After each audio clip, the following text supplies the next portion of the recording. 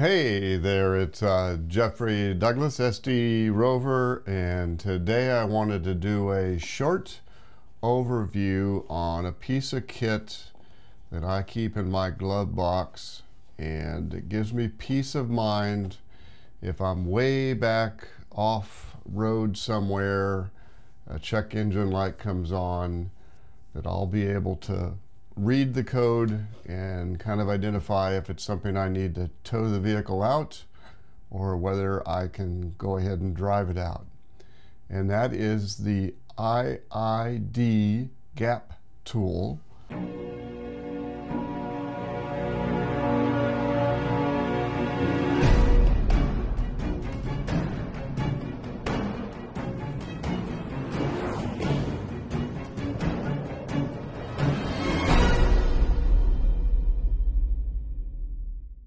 I purchased this tool with my own money, and I have version 3, the Bluetooth, and not the Pro version, because the Pro version is very expensive. It's really for a shop. This is tied to my VIN number.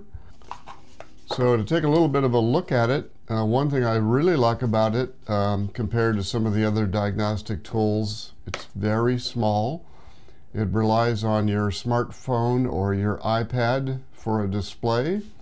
It connects with Bluetooth, so it doesn't take up a lot of space. Some of the other readers are pretty big, made more for a shop. So again, like I mentioned, this is the Generation 3. They actually have a Generation 4 now. And it's probably one of the best diagnostic tools for Land Rover. Some of the other ones are more generic and they won't give you as much detail perhaps as the iiD tool will. So I thought this chart, functions categorized by objectives, is really helpful to kind of understand the iiD tool. And first you have diagnostics, which are faults. You can both read those and clear them, and you can also advance read them. Live values, which we'll cover a little bit later in the video, which is surveillance, so you can monitor a certain oil temperature or something of that nature. And then control in-out outputs. Next is convenience, which is height control. Third is personalization, such as height modification for the air suspension, and car configuration. So for instance, if you wanted to change over the compressor from one make to the other. Repair process, which is calibrations and service routines. So if you want to reset after you've done an oil change or something. And administer ECU, which is ECU information, save and restore, and ECU update and reflash. So here's a view of my iPad. And you can see that the tool is now reading for faults. It scans all the ECUs that have faults, and then on the right hand side it'll pull them up. Notice below you have the ability to clear all. Do want to note that clearing a fault doesn't solve the problem, it just clears the fault. So you'd want to fix whatever is causing the fault and then come back and run this again to make sure the fault goes away. No surprise here, I have a lot of faults because I removed the parking sensors when I installed the Tactical Rover front and rear bumper.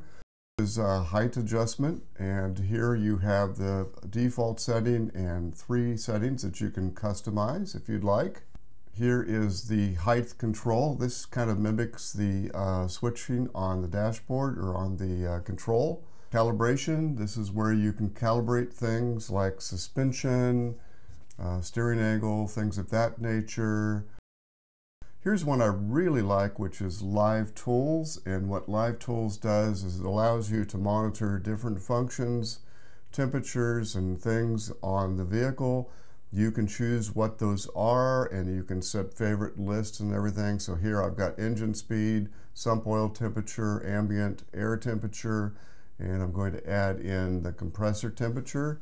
If you'll notice the little arrows that go out, if you hit that arrow, that will open that up and make it much easier to see. This is not to be used while you're running the vehicle. This is to be used when you're doing some diagnostic. If you have a suspicion something's going on, you can go look at what the metrics are on that to see what's going on. Car configuration, this would be things like resetting the compressor. I think you can do rekeys, so if you want a new key.